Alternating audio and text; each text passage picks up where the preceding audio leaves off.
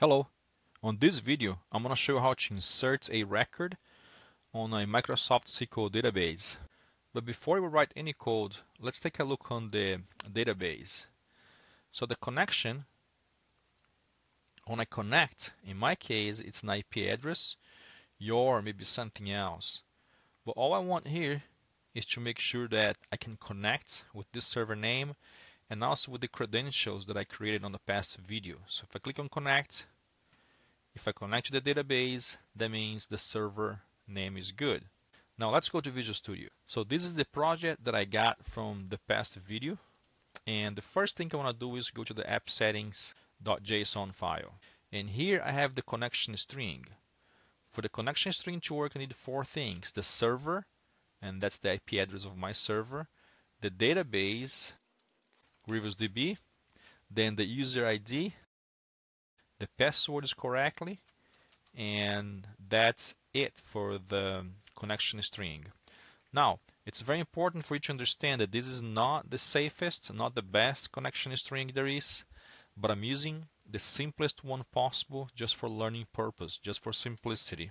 Let's go to the controller now. And if you remember, here is where we get the connection string. Now we can, right here, write the code to insert a record on the database, but then this code would not be reusable by other classes.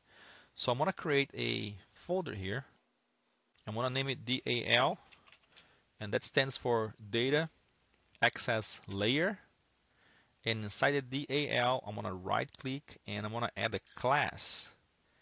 And I'm going to name this class DAL Person. The DAL person stands for Data Access Layer Person because it's going to access the person table from our database. Now, there is nothing here on the DAL person class for now, but let's go to the home controller and I want Visual Studio to auto-generate some code for me. So I do not want to use this. I want to call the DAL person. So for that, include the DAL folder here.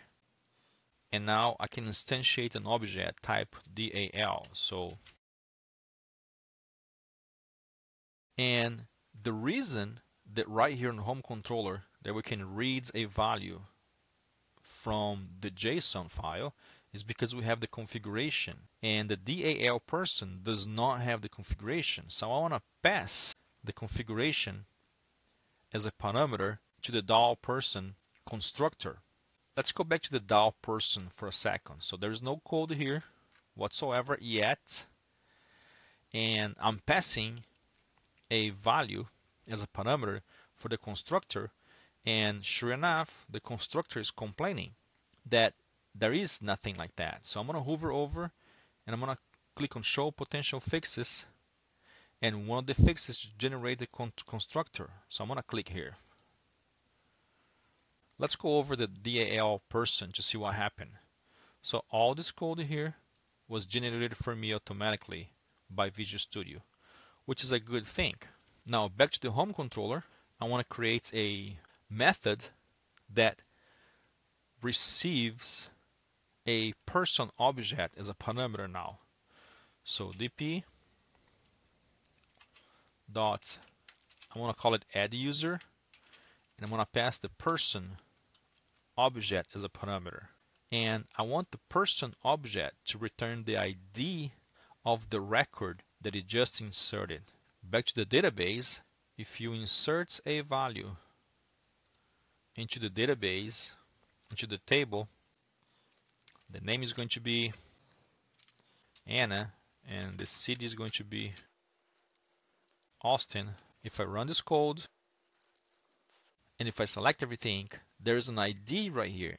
And this ID was auto-generated because of the way that I set up this table. So I want a way to get this ID back.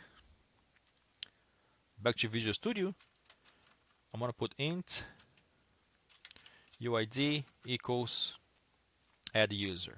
Now remember, the add user method does not exist yet, so that's why Visual Studio is having a red squiggly. If I hover over, show potential fixes, Visual Studio can generate a method for me. So I'm going to click here, and then if I go to the DAO person, the method is right here. So right now as internal, I want it to be public. And I'm going to delete this because it's not implemented yet. And I'm going to put a return 0 just so Visual Studio is going to stop complaining. So now here I can actually write the code to insert the person object's data into the database. Every time I write the code for that, I like to divide this in 4 steps. So let's connect to the database. The first thing is to get the connection string. And we have the configuration, so we can get the connection string. And I can go over the app settings and get the key of my key value pair. So I can put it right here to get the connection string. The next step is to create a SQL connection. And I'm going to pass the connection string as a parameter. Again, Visual Studio is complaining right here because it doesn't know what SQL connection is. So I'm going to hover over and show potential fixes. And I'm going to click on using system.data.sql client. Now it's happy. And the next step is to open the connection. So con.open. The step number 2 is to create a command. So the first thing I want to do is to create a query. And the query is going to go right there inside. And I could write the query right here, but I don't like to. I much rather write the query on SQL Server Management Studio. So here in SQL Server Management Studio, I have the query. And I know this query works because every time I run, I got a new value right here. But if you notice, every time you insert a value, there is a new ID right here. I want this ID. And in order for me to get the ID, I just need to add another statement right here. And the statement is, so now if I run the same code, I get a ID back right here. And that's the ID of the value I just inserted. So if I insert a new value, run it again, returns 19, and it comes from this row. So I'm going to copy this entire query, and I'm going to take it back to Visual Studio. And I'm just going to paste it right here. But now there's a problem. If I run this code, it's going to insert exactly this value here all the time. And I don't want that. So I want to make this into a parameter instead of making it into a hard code value. To make it as a parameter, I put at and the name of the parameter I want. And the second parameter is at person city. So my query now is ready. And now I need to create the SQL commands. And as a parameter here, I want the query as well as the connection.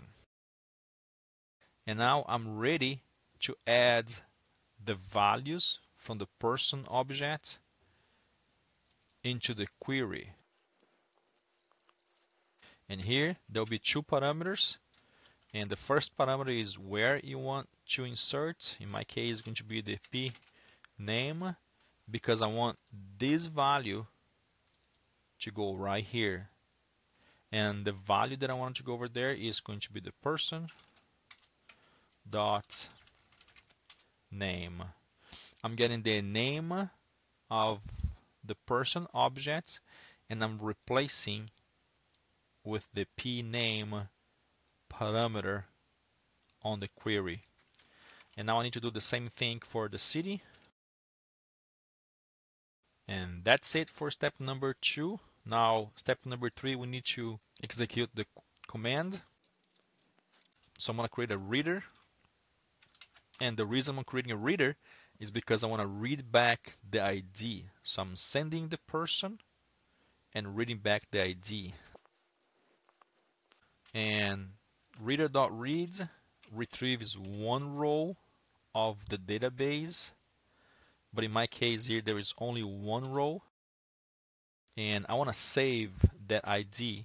So int UID equals reader, and I know it's on position 0 because there's only one, and I want to convert to a string. But now I have a little problem because this is a string and this is a integer, so I'm going to convert, and I convert whatever returns back into an integer. Now this here is definitely not the best way for you to convert a string into an integer, but for learning purpose only, for simplicity, I'm using that. And the final step is to close the connection, and that's quite simple. Con dot close. And now instead of returning 0, I'm going to return the UID. So this code is now complete.